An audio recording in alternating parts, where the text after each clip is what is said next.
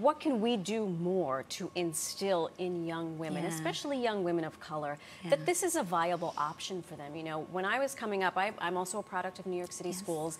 It didn't interest me, and had someone like you said, "Hey, we can do this," I think it would have changed the trajectory of my life. So what can we do now, do you think? Marcel, it's such a great question, and the fact that you're even spotlighting on this segment today is really, really important. We operate at Girls Who Code on 2 levels. We teach girls computer science, but we also know how important it is to change the image of what a computer scientist looks like and does. So what you're talking about is that our girls, our non-binary students, don't see themselves represented. And so for us, that's why we have these incredible campaigns.